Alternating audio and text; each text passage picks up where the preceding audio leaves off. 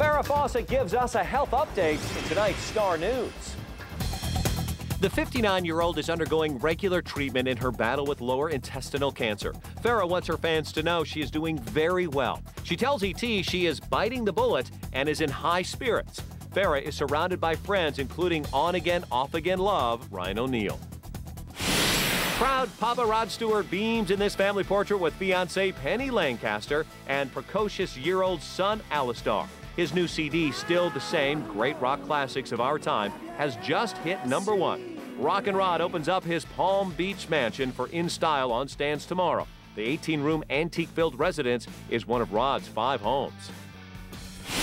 The person that I would like to invite to be a correspondent is Mel Rose. The America's Next Top Model contestant got a little more coaching from me before we let her loose as ET's special correspondent at the CW launch party. What is the most uncomfortable thing that you are wearing tonight? The most uncomfortable thing would probably be my shoes. Way to go, Melrose. Take 20 minutes and Oprah says you can have better sex. Expert advice fills the November issue of O, now on newsstands. There's even special Turkey Day pointers. We've created a Thanksgiving meal that's healthy. Star wedding news now. ET